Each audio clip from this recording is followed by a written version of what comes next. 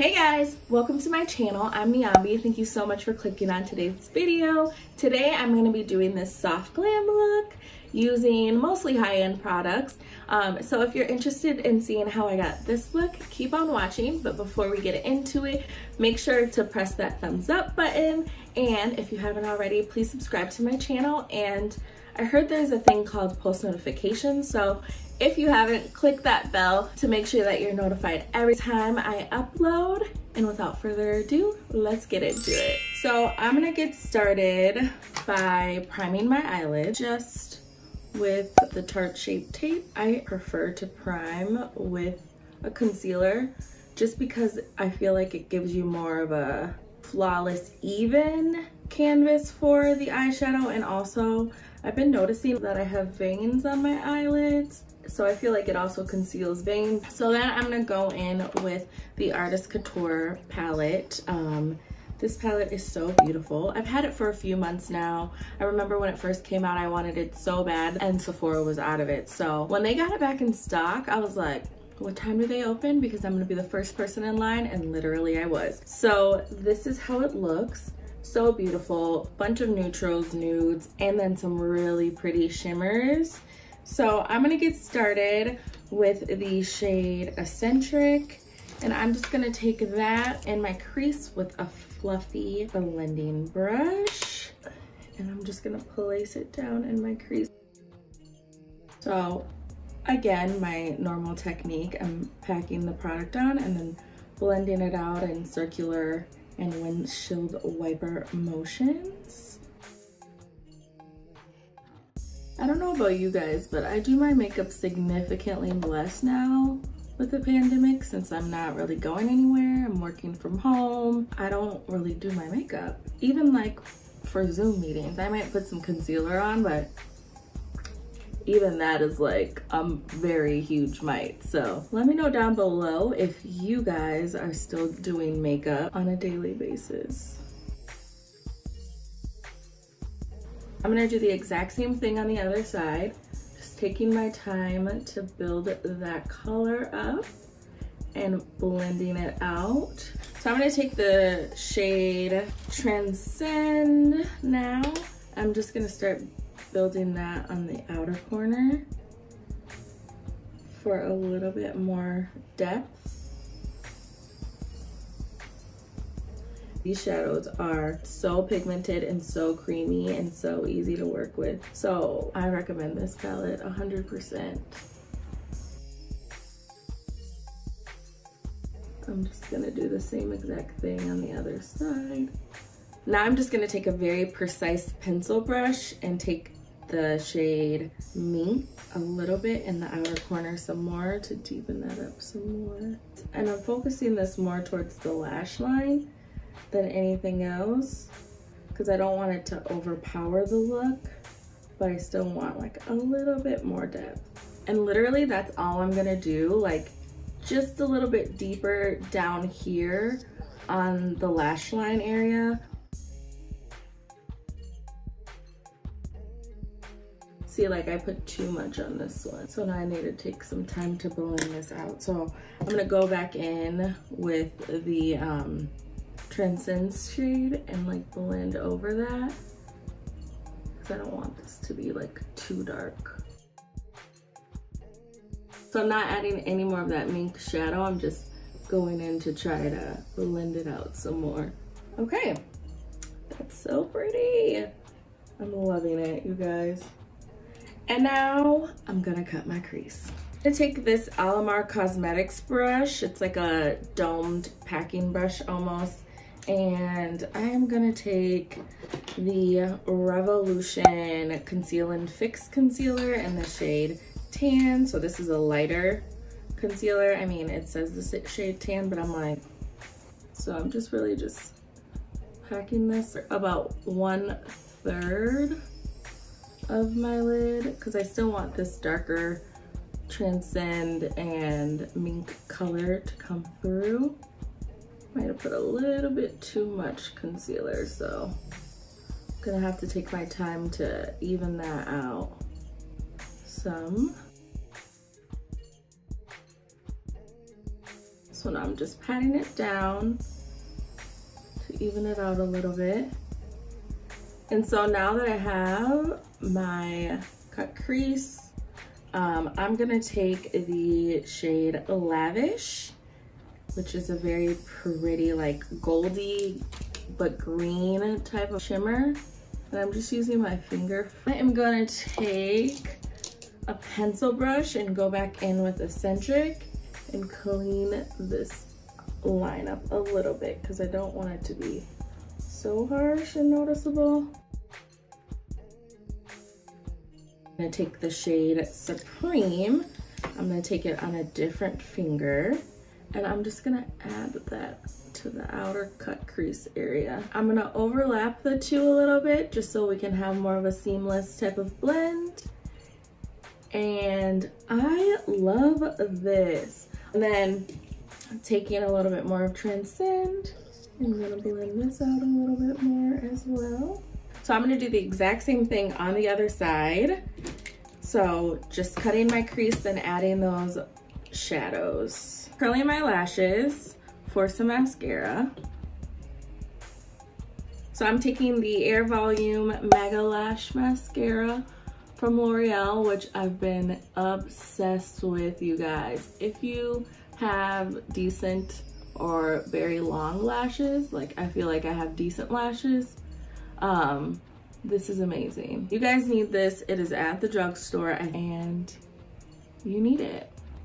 Point blank period. Moving on to complexion now. I'm gonna go in and prime my skin with the Hangover Replenishing Face Primer.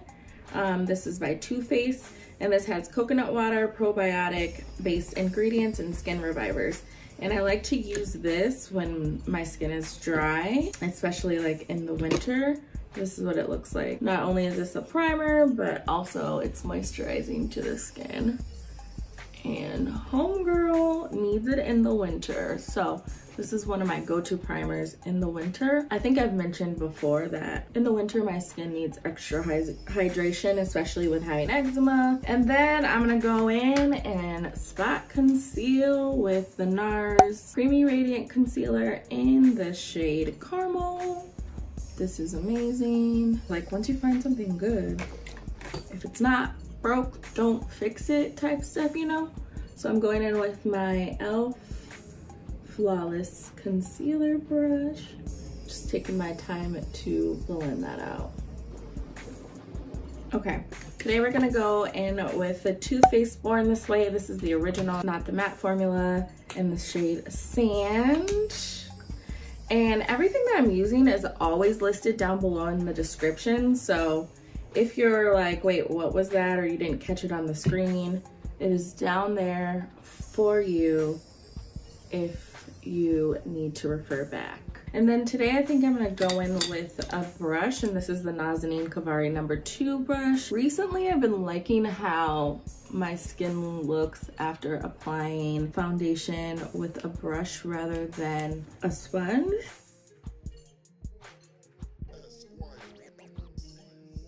Okay, so I'm gonna go in with some Tarte Shape Tape in the shade Medium Tan Golden for these under eyes, and hopefully we will have a better situation than we did in the last video. If you haven't seen my full face of Fenty Beauty, go check it out. I will leave it right here in the cards. It was disappointing, to say the least. All of it wasn't disappointing, but just go watch it if you're interested. So I'm gonna blend that out with my Flawless Concealer brush. Where did that curl come from? I'm just using my brush first, and then I'm gonna go over it with my sponge. All right, I'm going in with Laura Mercier translucent honey powder, and I'm gonna take this Nazanin Kavari No. 4 brush and just place this underneath my eye.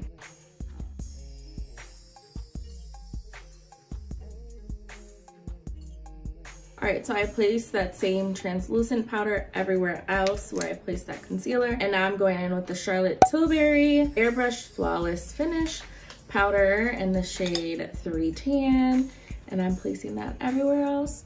taking it a little bit above where I place that Laura Mercier powder as well. And this is also a Nazanin Kavari brush number 1. I love these brushes if you haven't noticed. And they're super affordable on Beige Cosmetics. I can leave the name of the set down below as well. Last I checked, they were sold out, but I did see that Ulta had them for a little bit too. I'm not gonna go in with cream bronzer at all today, so I'm just gonna do a little bit of like a contour with the Fenty Beauty Caramel Cutie shade. This is a little bit too dark to like bronze with, but it's good for me to contour ever so slightly with, like very lightly with,